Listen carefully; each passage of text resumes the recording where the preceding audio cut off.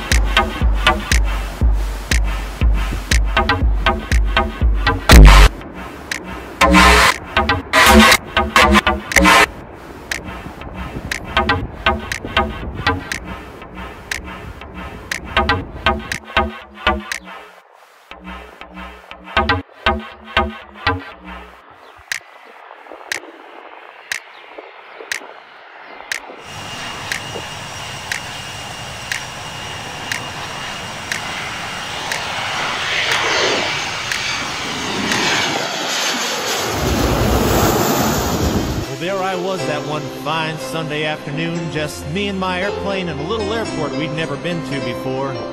We were on short final and nothing was looking right. I was seeing red over red and white over white.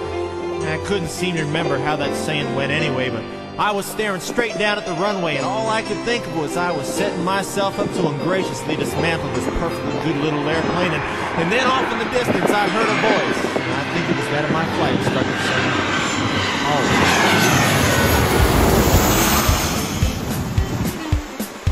"You can always go around if it don't look right coming down.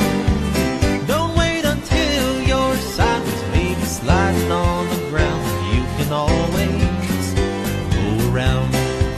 I know back when I learned to fly, my instructor was yelling in my ear, "Power in, car be cold, climb out and pitch, flaps to go, take it round the patch one more time again."